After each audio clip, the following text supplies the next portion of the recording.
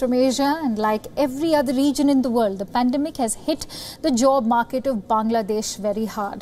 From the poor workers to new job seekers and even those who lost their jobs during the pandemic, how have they been coping up?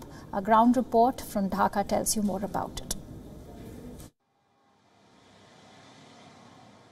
Nazma Begum is the only survivor in the family of 3 sisters and parents. She used to work in the garments business, but has not had a job for 2 months. Now, she is looking for new opportunities.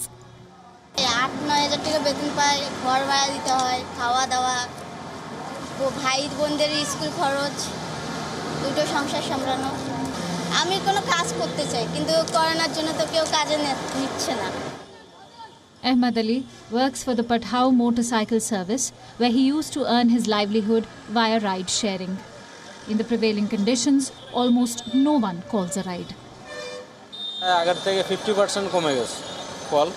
এক্ষেত্রে আগে যে ক্ষেত্রে আমরা সারা দিন 8 ঘন্টা যদি কাজ করতাম 1000-1200 টাকা ইনকাম আসতো।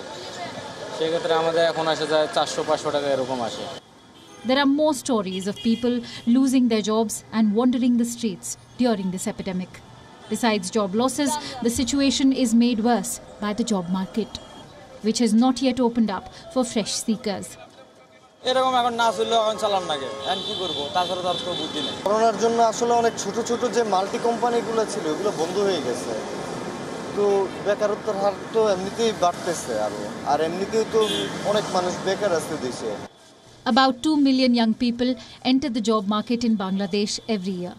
A large number of them try to enter either the public or the private sector upon completing their undergraduate or postgraduate studies. The unemployment rate in the country is already high. Now, the coronavirus has exacerbated that crisis. Around 68% of the people who were working in the urban areas of Dhaka and the port city of Chattogram have lost their jobs due to the pandemic, according to a World Bank report.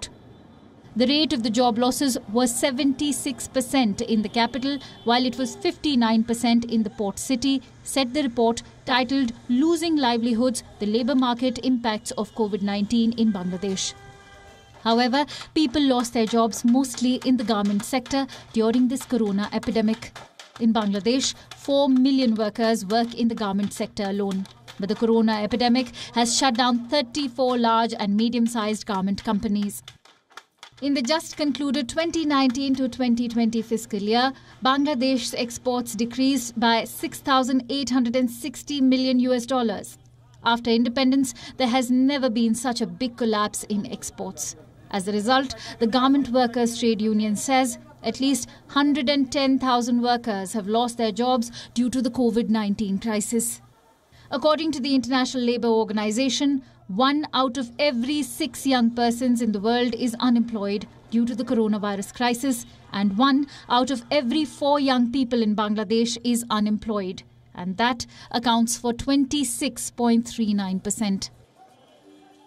According to the latest data from the Bangladesh Bureau of Statistics, in Bangladesh, 3.8% employment is in the public sector, 14.2% in the non-government sector, 60.9% in the private sector, and 21.1% in other sectors. But in the wake of the coronavirus crisis, many large corporations, including banking and financial institutions, have decided to cut staff salaries.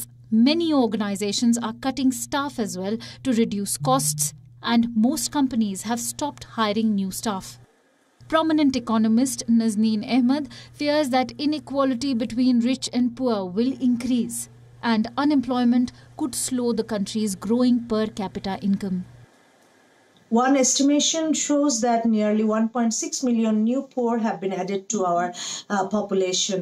So the situation is like that because of this job loss, people's income have gone down, and many poor people are having a problem, and this has posed a risk on the inequality situation in Bangladesh.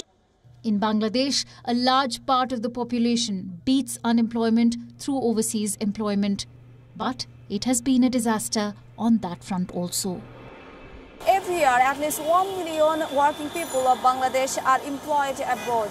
But this year, that path is almost closed due to global corona crisis. Besides, at least 1 lakh Bangladeshi migrant workers have been forced to return to the country after losing their jobs since last March.